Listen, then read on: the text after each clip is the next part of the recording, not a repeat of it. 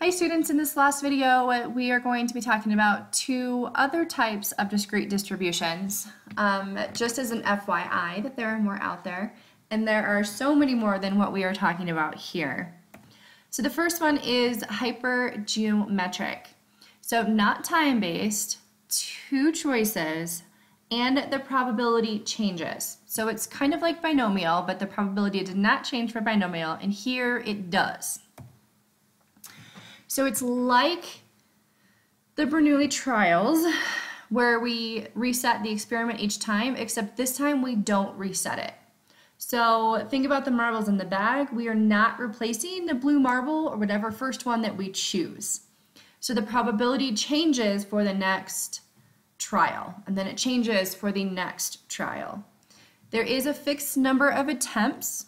So just like in binomial, we're going to do 10 attempts, and then what's the probability of something happen. But that is conditional probability now.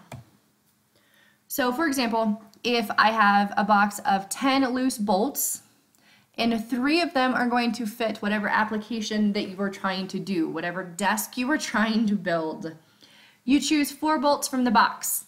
What is the chance that 2 of them are going to fit the application that you need? This is the kind of stuff that hypergeometric can answer. Whoops.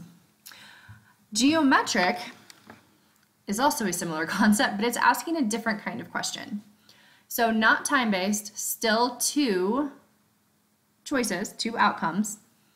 The probability does not change, so there is replacement. But here we were looking at number of successes. Here we're looking at numbers of attempts until the first success. This one is also FYI, it is not in your book. And here we're not looking at what is the probability of getting a heads, what is the probability of attempts until the first success. We have an unknown number of attempts. So we are not saying in 10 trials what is the probability of this happening. We don't know how many attempts we have. But there is a fixed probability of success. So the chance of getting heads does not change throughout the trials. Oh, look, flipping coins. So in this case, we would be looking at how many times do I flip my penny until I get my first heads. It's possible that you'd flip the coin once and you get heads the first time. What is the chance of that happening? What is the more likely chance that you flip it a couple times before you get the first heads? Another example is hotel guests arriving, and how many get there before the first person wants to pay with cash.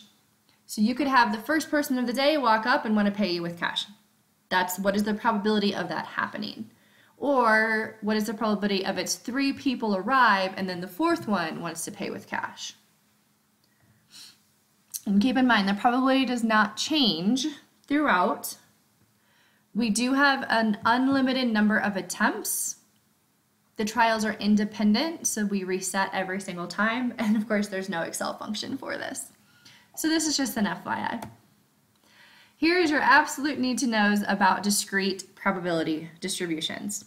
Be able to describe what is it, and then tell me what is X, little f of x, big F of x, and then of course this expected value mean concept.